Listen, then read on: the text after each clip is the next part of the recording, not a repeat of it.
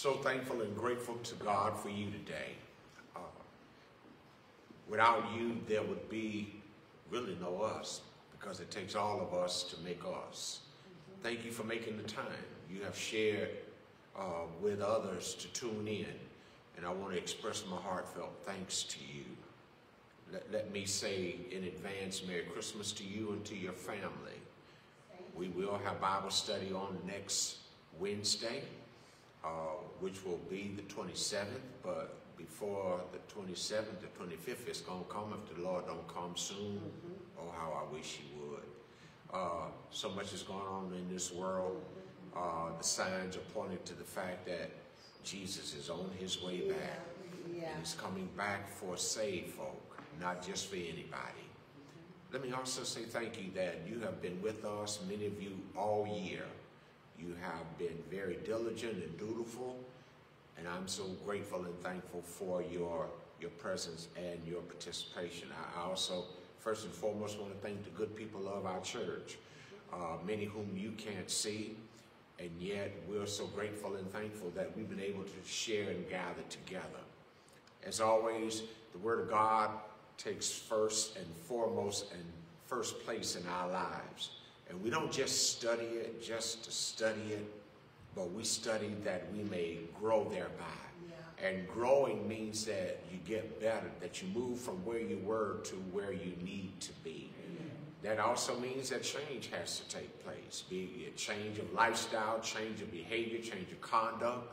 And I want to thank those of you that have been coming. Your commitment makes all the difference in the world. So let me whisper a word of prayer, and then we will move into this study today. Even now we pray. In Jesus' name, amen. Amen. Let me have your attention for just a few minutes, if you will, because we need to kind of refresh back up so that we can reconnect, like trains that are on a track, so we can pull all of them together. We looked at last week that this verse 24 and verse 25, that it is what is known as a doxology. And a doxology and a benediction are not the same. Let me rephrase and refresh your mind. A benediction is actually a prayer in which we're asking God to bless and protect and guide the people of God, typically at the end of a worship. And that's why I believe that it's important that before you run out, if you can stay long enough while the benediction or blessing is being offered, that you would stay. I don't know about you all, but I want all the blessings I can get from God and some. Amen. And because I don't know what he knows, and he knows more than I do, then I want him and asking him to help me in advance. How about you? Amen. They just waking up, you know, don't worry about it. They ain't had all the coffee yet, caffeine hadn't gotten into the system. Some of them a little chilly. You know how it is, little sheep. They got to get warm because their little wool has not made them what they need to be. But anyway, moving right along, we're talking about a doxology. And a doxology is an expression of praise to God. And in that expression of praise, those expressions in that element of praise remind us of his blessings. But at the same time, glory is given to him. And the role of the Trinity is affirmed, Father, Son, and the Holy Spirit in the life of the believer. When we start walking through this, look, if you will, at verse 24 again. Now unto him who is able to keep you from falling, present you faultless before the presence of his glory with exceeding joy. Right there in that verse, look at it with me again. This matter of what God is doing in protecting is so important, because if you just read it and you don't know what you're reading and understanding it, you might miss wealth and you don't want to run past it. He keeps us. And we understood last week that that is a military idea that talks about to guard or to watch over, to keep watch over, to have an eye on, to never let you out of his sight. And right there, that's enough that ought to make you know that you can be confident that no matter what's going on, that God is not just watching out, but he's watching over you. Yeah. And this is not just some one moment matter, it's ongoing. Now, I want you to think about that. That there's not a moment in your day that God is not watching out for you. There's not a moment that's going on in your life. There's not a situation that he has to be briefed on. You're not going to update God about anything. You don't need to remind him of anything because he knows everything, because he's in control of everything. But then not only that, we also get to see that him guarding us, watching out for us, looking over us, is from a preventive perspective, not from a punishment posture. He is looking to keep us from stumbling. And it's a matter of an illustration or an analogy that speaks about a sure-footed horse. That for the rider, he doesn't have to worry about skidding, sliding, because the horse that he rides on is going to stop when needed. I'm telling you, we got a God on our side that is able to keep us even in the most slippery situations that we have ever entered into our life. And I think it's important that we really understand from a connected perspective. Here's what Jude is saying at the front end in verse 24, but he doesn't stop talking because we got verse 25. And so I know it's important that we truly understand exactly what it is that Jude is saying here, so that we can completely follow the train of thought. Not just what he's talking about, but who he is talking about. Let me share with you before you read the lesson. We're not expanding this just to saturate time and fill in a calendar. We are exploring, taking our time, molasses movement through the text, so that you will gain insight and get great appreciation for what God's word is saying. Because if you just read it just off the top, now unto him who is able to keep you from falling and to present you faultless before his presence of his glory with exceeding joy, to the only wise God, our Savior, be glory, majesty, dominion, and power both now and ever. Amen. You'd have to ask, what did you just say? What does all that mean? It's like the Ethiopian eunuch who left church, sitting there in his chariot reading his scroll. Philip is sent by the Holy Spirit to come alongside and ask him a simple question. Do you understand what you read? And let me say this, class, that reading the Bible and studying it is not the same. Just because you read a commentary don't mean you studied the Bible. You got to dig deep. You got to understand word language. You've got to understand much about content. You've got to understand the history. There's so much that goes into study of Scripture. And that's why you need a pastor, a shepherd. Amen. That's why you need to be in a Bible-believing, Bible-teaching church. It ain't enough just to show up and sit in a pew. You need to be a recipient of God's word and somebody who's going to cut it straight and tell you the truth, the whole truth, and nothing but the truth. So let's look at the lesson. Because this is the final note of Jude's letter. It's filled with a statement after statement that applauds the greatness of our Lord Jesus Christ. And as Jude concludes this doxology, because that's what it is, he brings it to a close with several theological truths about God. And I believe it's important that we do well to investigate what is in these verses, what is in this series of texts that reveal why the Lord is worthy of our worship. Let me stop you for a second. We see cars that are sold online. Don't read your lesson, please. You can go to Carvana and you can buy a car sight unseen.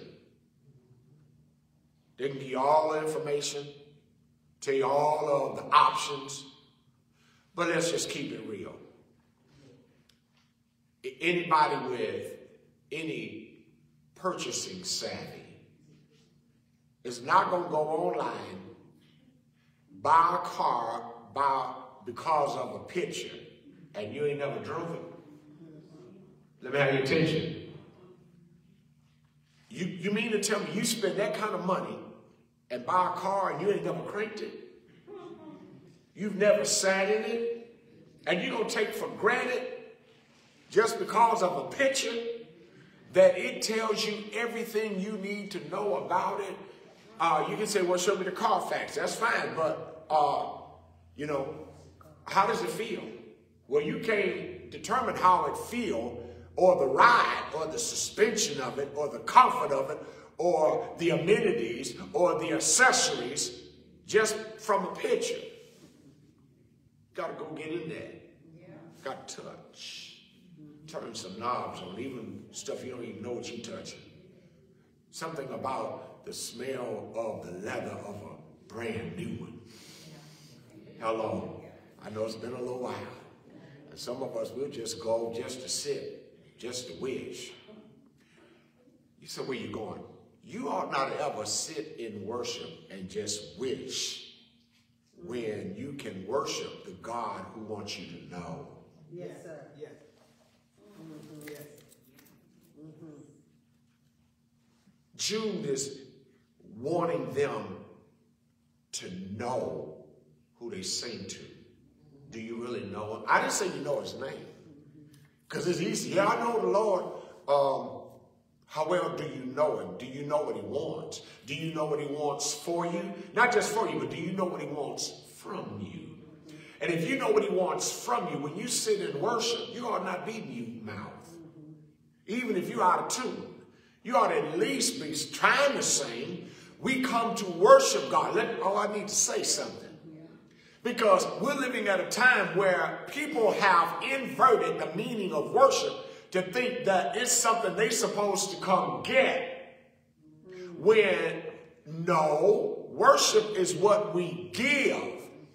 And it is a matter of ascribing to God what he's worth. Yeah. Well, the question is, how much is God worth to you? Is he worth getting up, coming to Bible study? Or it got quiet? Is he worth you coming to worship on Sunday? I thank God for those that say yes, he is. Because the showing up ought to validate the fact that says, oh yes, he's worthy, and he's worth all of that.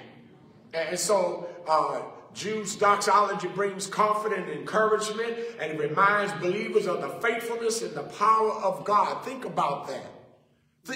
Let me ask you this while we're talking. How faithful has the Lord been to you since January? Y'all awful quiet. I'm going to try it again. Can you hear me now? How faithful has God been to you since January?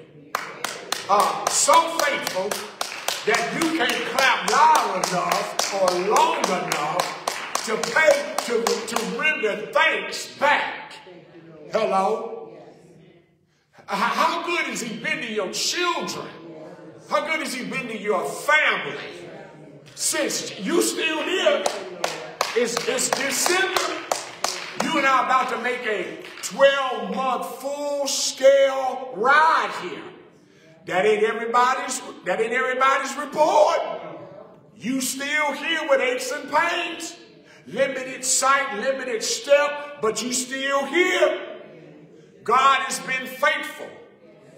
Now, what about you? How faithful have you been to him?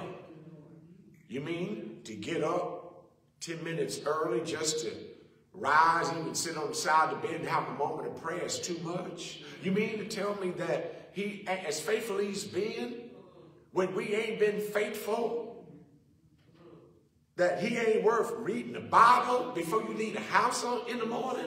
That he ain't worthy of you praying? And I ain't talking about asking him. Don't read the lesson, please. But just to say, God, I want to thank you. I ain't coming asking you for nothing. I just want to tell you thank you. When I look at my life and I look at where I am, I could be a whole lot worse off than where I am. Because there are some people that will trade places with every one of us in here, including you. And yet look at what he has done for us. And Jude says that he has been watching out for us, watching over us, protecting us. Even when we thought we were doing it. Even when we didn't give him credit. Even when we didn't even give any thought about it. God's been good to us. And he's been keeping us from stumbling. Yeah. But I want to tell you, a whole lot of our stumbling is not because God ain't able. It's because some of us ain't willing to obey. Oh, some of us have been hard-headed. You know, you ain't got no business eating no pork chop, and you got high blood pressure and ain't taking your medicine and talking about God's going to heal me. Okay.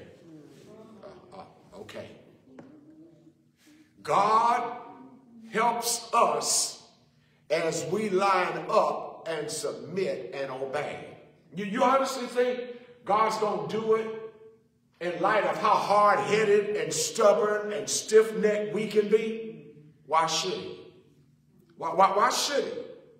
If we want the blessings of God and the benefits of God, we ought to at least be obedient to God. And so when we look at this text, and I've sought to show you aspects of it, both from your transliteration from the original language to whether you got New International Version, New King James, Revised Standard, English Standard Version, New American Standard Version, to now what the original language has to say. The first part says, from the transliterated version, to the only wise God, our Savior, be glory and majesty, dominion and power, both now and ever. Amen. We ain't going to cover all that. We're just going to cover part of it. And next week, we'll finish up looking at this aspect of the aspects of our Savior, glory, majesty, dominion, power, both now and ever. Amen. And maybe we ought to spend some time talking about why amen is capitalized and why it's not a small a. All right. The translation of that from the original language actually reads, look at the parallel. And this is almost like a parallel passage study from one language to another. To the only God, our Savior, through Jesus Christ, our Lord. Because of him. That word through there is the Greek word dia, through. He is the avenue, the channel through which we're talking about in him. Be glory, majesty, might, and authority. Watch this. Before all time.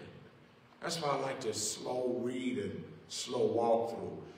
Well, before all time takes us back to eternity past. Wow. Both now and forever. We'll catch that on next week. Amen. He not only protects us, he presents us. And Jude concludes the letter with swelling praise to God. He describes God as the only God, our Savior. Not the third one or the fourth one, but the only one. Which puts him in a category that only he and he alone occupies. He has no competitor and he has no comparison. Think about the exclusiveness of that. If I were to say, this is the only set of eyeglasses in the world and they didn't make none out of it, no more like this, it can't be duplicated or replicated. Think about how distinct that is. That's what he is saying about God.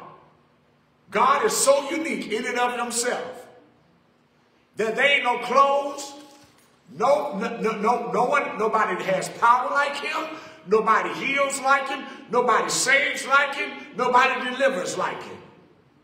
Because he's got all power.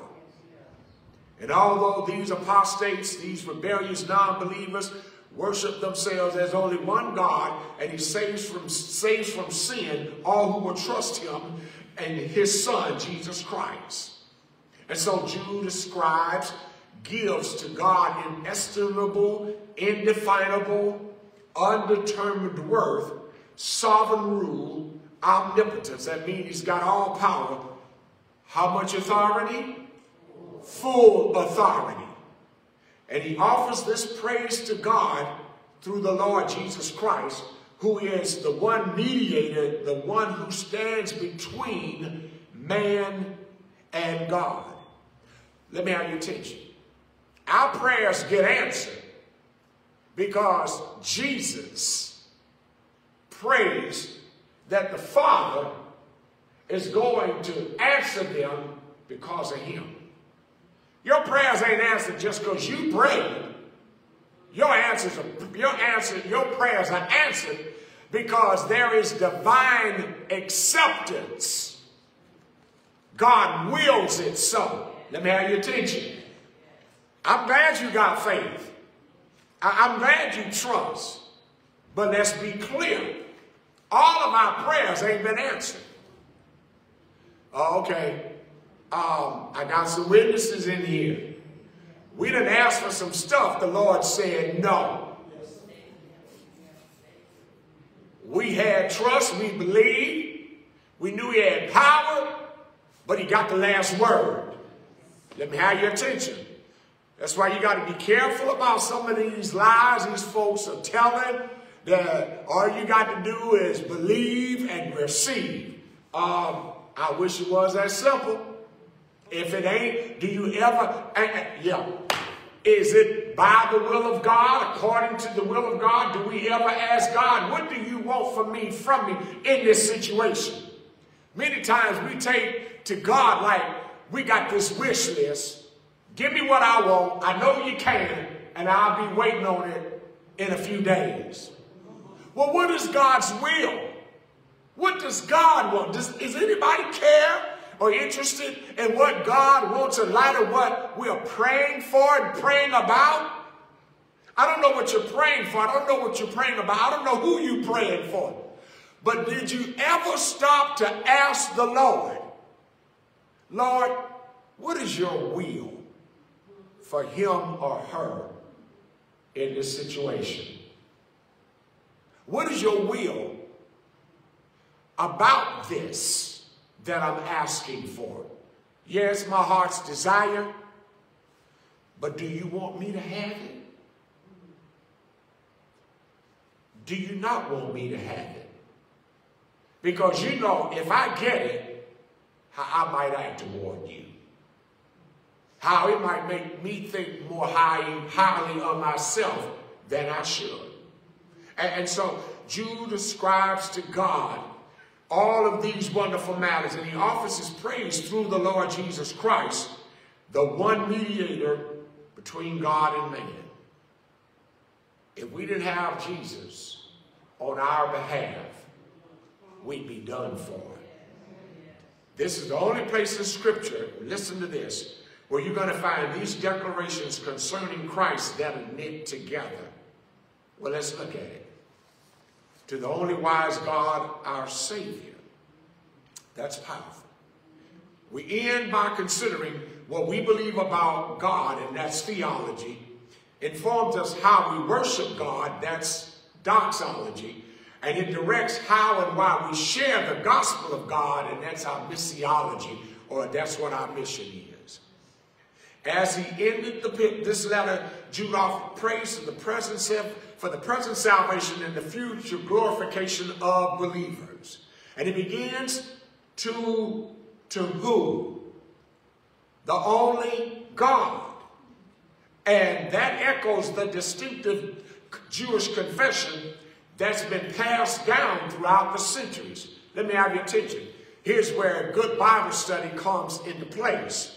When you talk about culture, when you talk about knowing the background of the text, the letter, you got to know all this stuff. It ain't just a matter of reading some commentary. You got to do your homework if you're going to feed folk correctly. Let me have your attention. Don't read, please. How would you feel if you went to a restaurant and you asked about a menu item that they don't have no picture of, and the waiter or the waitress said, I don't know. You're looking at where it says crab mushroom, but it don't give no description of it at all. What can you tell me about it? I don't know. I just work here. Excuse me? No, I just get food, whatever they cook. They put it on your plate. I just bring it to you and you eat it. I don't know about no mushrooms. I don't know about no mushrooms. I don't even care for them. How would you feel if your waiter or waitress talked to you like that? Well, no teacher ought to talk or teach like that. No preacher ought to teach or preach like that. You ought to know what God's words say. Don't just read a text to me. Tell me something about it. And this is what Jude is doing. He's writing to, again, who is the audience? They aren't Americans. They aren't Russians. They aren't Japanese. They aren't Mexicans. They aren't Asians. They are Jews. You said, what they got to do with anything? Everything. Because he takes them back and connects to that which they know because it is part of their history and their heritage. It's called the Shema. It's in Deuteronomy chapter 6 and verse 4. I wrote it out for you. It's been passed down because the Jewish people have been bred and have known this and have grown up knowing this. He takes them back basically to their history where it says, and I made it and I wrote it for you, Hear, O Israel, the Lord our God is one Lord. You say, what that got to do with anything? Stay with me. There was what is known as polytheism. The word poly means many, theism, God, the belief in many gods. Many means more than one. The Jewish religion and the Christian religion is monotheistic. Mono, one, theistic or theism. Theism is the belief in one God. We're not like the Jehovah's Witnesses who try to smash us for believing in the Trinity to say we got some three-headed monster. No, that's not so. No, our God is one God. Jewish people believe this statement. It goes back to the Old Testament, again back to Deuteronomy chapter 6, verse 4. And I just told you it's the Shema. It's a prayer, but it is also a call to God's people to acknowledge that God is our only God, and we are his people. We ain't got a God over here, God over there, God up there, God around the corner. You know, we got a God in the flower, God in the drumstick, God in the lights, God in the water. Let me get your attention for a second. Thank you, Holy Spirit. When you look at the Moses encounter with Pharaoh in Egypt, where God demonstrates his power by turning water into blood, flies, frogs, lice, darkness. Those were actually, let me have your attention because you need to catch this. Those were gods that the Egyptians worshipped. They were polytheistic, many gods they worshipped. God goes up against every god they got and beat them hands down.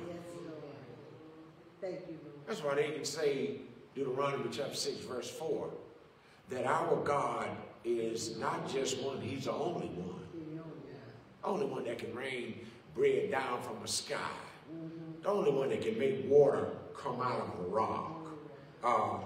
The awesomeness of who he is really what is being shared. Are y'all catching this? And then several New Testament texts that support the oneness of God that is spoken about here in the 25th verse of Jude chapter 1. 1 Timothy chapter 2, verse 5 and 6 says, for there is one, how many? And how many mediators? One mediator between God and man, and guess who that person is? Christ Jesus, who gave himself as a ransom, and that means a payment. It wasn't a down payment. He paid it in full for everybody, all lost people. Jesus didn't save saved folk. Jesus saved lost folk that became saved. 1 Corinthians chapter 8, verse 6, yet for us there's how many? One God the Father, from whom are all things and from whom we exist. The one Lord Jesus Christ, through whom all things are all things, through whom we, keep on looking at this, we exist. Throughout Scripture, this fact has been repeated in Nehemiah chapter 9, verse 6. In Psalms, the 83rd Psalm, verse 18. And in Psalms 82, verse 19. And in Psalms 86, verse 10. And John chapter 17, verse 3. And 1 Timothy chapter 1, verse 17. And chapter 6 and verse 15 of 1 Timothy. And Revelation chapter 15 and verse 4. I identify and list these texts so that we're not just making a statement off the cuff. We've got Bible support that the scriptures drip with this reality of who our God is, and ain't nobody better than him. But you got to keep in mind, why is Jude making this statement? Y'all with me? Yes. But who is he making this declaration to? That's critical. Remember, there's an attack going on. False teachers have come in. Remember at the very beginning, he said, I wanted to write to you about our common salvation, the salvation that we have in common. And that word common don't mean cheap and inexpensive. No, we've got a relationship in common because we got a connection through Jesus Christ. Brothers and sisters in the Lord. I want to talk to you about that. But the Holy Spirit redirected and wanted and needed me to say to you, here's a news flash. There is an urgent statement that needed to be made because there was some devilish, demonic, ungodly stuff going on by some ungodly people that were coming in seeking to divide the people of God. And it's still going on. Let me have your attention for a second. I've been thinking about this. We're living at one of the most treacherous times in history. And yet it's one of the most ripe times for the gospel. We're living at a time in a day where sin has taken center stage. Yeah, it has.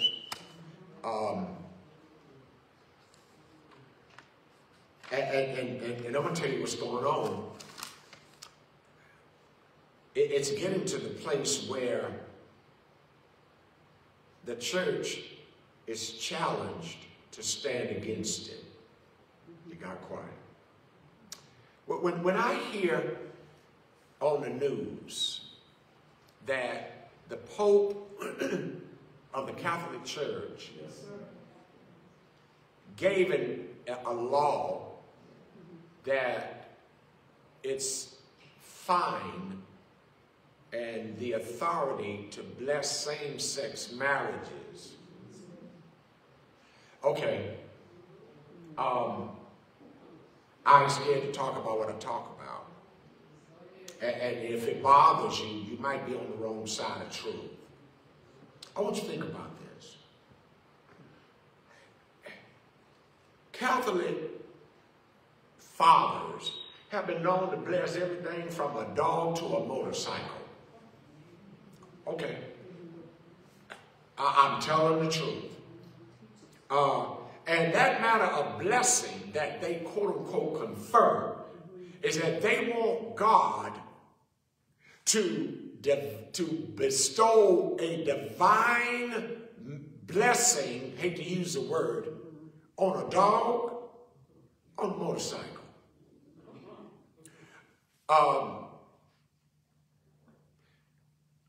Let's raise it. God, by the Pope's word, not the Bible, by the word of the Pope. And for many Roman Catholic people, when the Pope talks, it's almost as though God has spoken. Look, I ain't scared, and I know what I'm talking about. There are people in the Catholic Church that will believe the Pope before they believe God and his word. Because after all, he's supposed to be the one next to God. That's how they feel about it. I'm telling you the truth. And I want you to think about the strength of what we're talking about. That here is a man who would say on God's behalf and authorize other people who are under him, that you've got the divine right and authority to confer a blessing from God on two men or two women in a marital relationship, and then they try to clean it up, but we still believe that marriage is between a man and a woman. Wait a minute. You know, you're talking out of both sides of your mouth at the same time. How in the world are you going to say that it's between a man and a woman, but then God's going to bless a man and a woman and a woman? We're living in a day like that. My wife said something that was, and I told her I was going to repeat what she said as best as I could.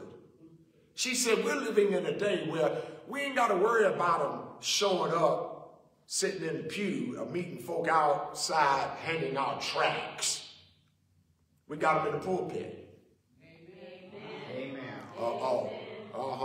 That's funny. Out of all the stuff I've been saying, y'all ain't said amen, Pastor, teach well, we love you. But as soon as I start talking about have open hunting season for rotisserie preacher, y'all come hungry. Problem that I have is how many of us know that some of these fellas are treacherous and are dangerous, and you still listening to them? And how come you don't support the one you got that you say you love? I got a concern about that. And she made all the sense in the world. That like the Pope, we got poisonous preachers that are taking a stand, since we're talking about homosexuality, on saying it's okay. I talked to a friend of mine the other day. Their church was in the Methodist denomination.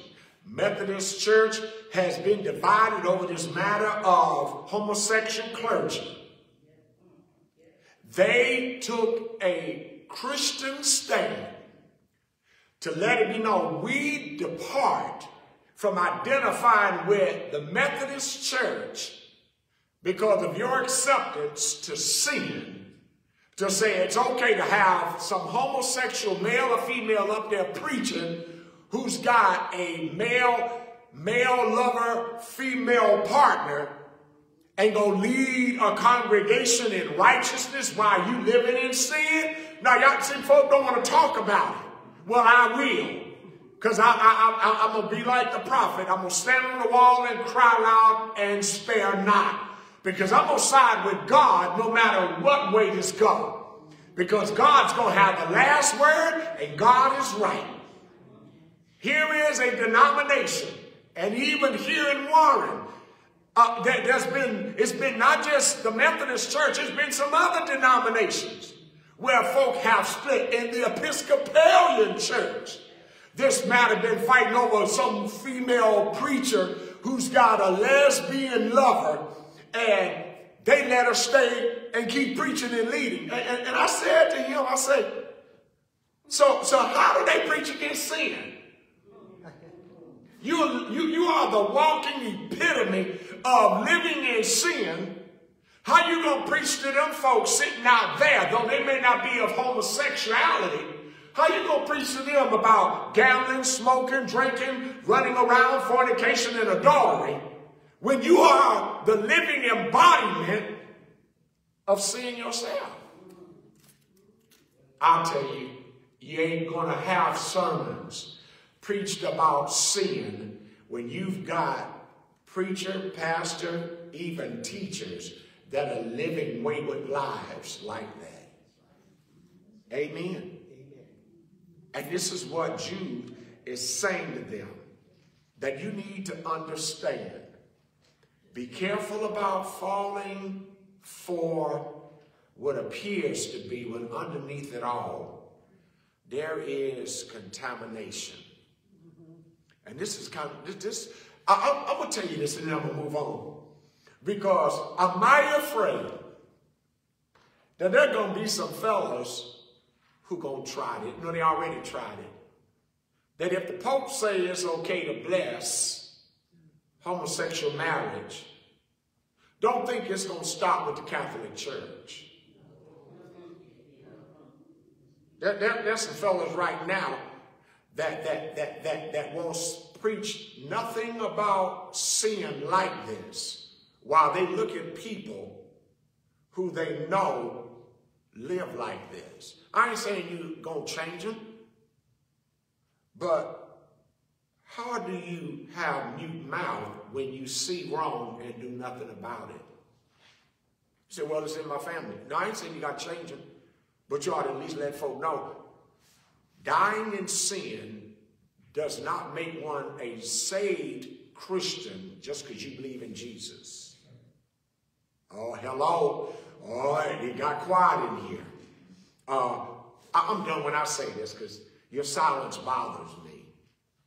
So what do you think we got saved from in order to live like who? Like what we lived like before, so we can just have Jesus as some green card when we get to glory. I got my card, got Jesus, and I can go on in. Paul says to the Corinthian church, you know, y'all was all over the place in your lifestyle, but you've been washed. I don't expect a Bert to put no clothes of mine that are soiled in the washing machine with all of the right detergent and then come out and they smell and look the same way. Something ain't working. Jesus is effective against sin. And I think it's important that the church keep in mind that we're at a right place. Folk ain't going to want to hear it.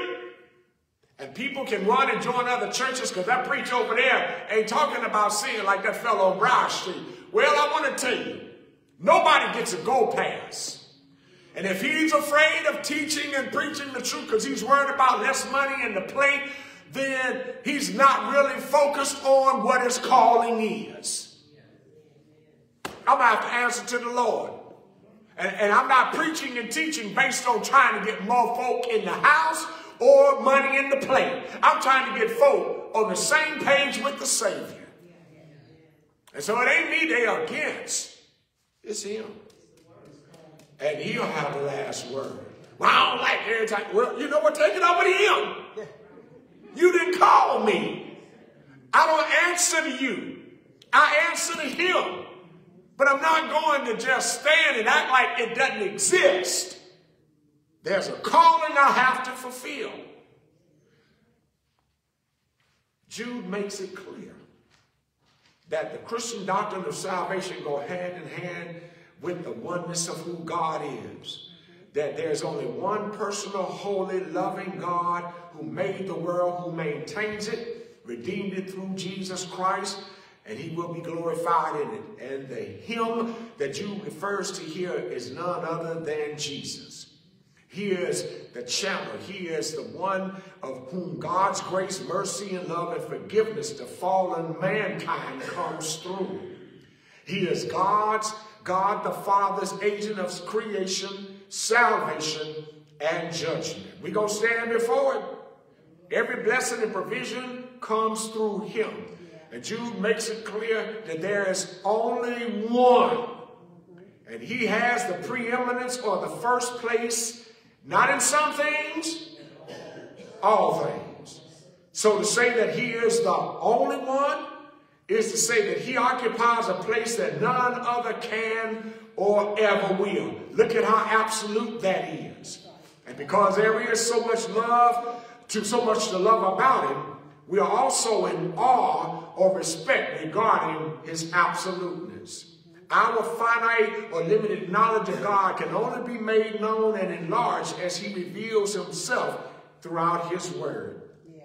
And the Jews understood the monotheism, the belief in one God, and the fact that God is one, and he is one without division, because the Father, Son, and the Holy Spirit, they coexist and they are co-eternal. Paul writes to the Corinthians expressing the same fact in 1 Corinthians chapter 8, verse 5 and 6. And this only God is the Savior coming to us in the person of the Lord Jesus Christ in order to save us, that what God the Father has planned, Christ the Son has brought to pass, and God the Holy Spirit applies to the lives of those who trust in him. They're working together. God made us, Jesus saves us, the Holy Spirit seals us. It don't get no better than that. And this is the faith that Jude is extremely concerned about, that his readers are going to pay attention to, that they will be prepared to contend for the faith. And remember, that is to stand strong on the word of God.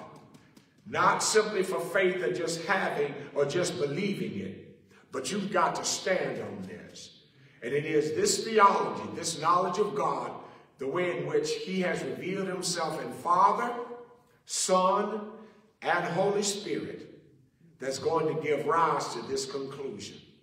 And so it is in the New Testament, it is more common to connect Savior to Jesus. And I've given you this list of texts. Pray that you will take some time and read them when you are home. It's almost as if Jude comes to the end of this, and that he is saying to those to whom he writes, do you even realize how great your God is?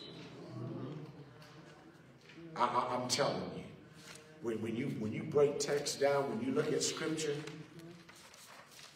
more than you can ever imagine, that he is great and he is worthy to be praised. Amen.